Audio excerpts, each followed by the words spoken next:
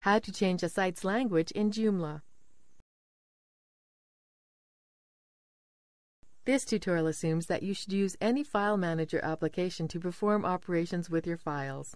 This can be some built-in file manager which comes with your hosting panel, or an FTP client software such as FileZilla. Let's assume that you have already uploaded your language package to Joomla language directory and unpacked it. After the language package has been successfully extracted, you should go to Joomla admin interface and install the new language here. Scroll over Extensions.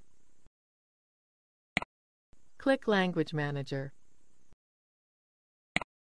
Here is the list of languages available for our Joomla site. The current default language is English.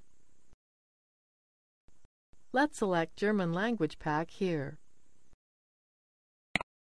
Then click Default.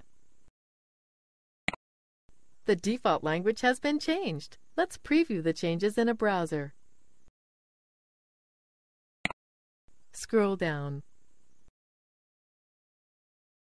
Here you may see that the default Joomla titles have been changed to German. Let's return to Joomla admin section and change the default language back to English.